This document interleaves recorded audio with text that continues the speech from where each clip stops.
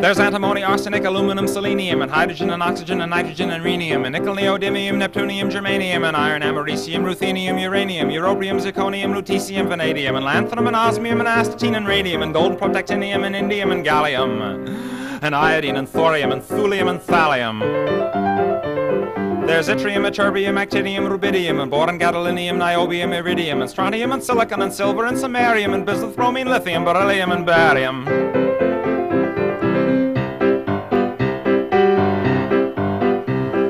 There's holmium and helium and hafnium and erbium and phosphorus and francium and fluorine and terbium and manganese and mercurium, molybdenum, magnesium, dysprosium and scandium and cerium and cesium and lead, praseodymium and platinum, plutonium, palladium, promethium, potassium, polonium and tantalum, technetium, titanium, tellurium and cadmium and calcium and chromium and curium. There's sulfur, californium, and fermium, berkelium, and also mendelevium, einsteinium, nobelium, and argon, krypton, neon, radon, xenon, zinc, and rhodium, and chlorine, carbon, cobalt, copper, tungsten, tin, and sodium. These are the only ones of which the news has come to Harvard. And there may be many others, but they haven't been discovered.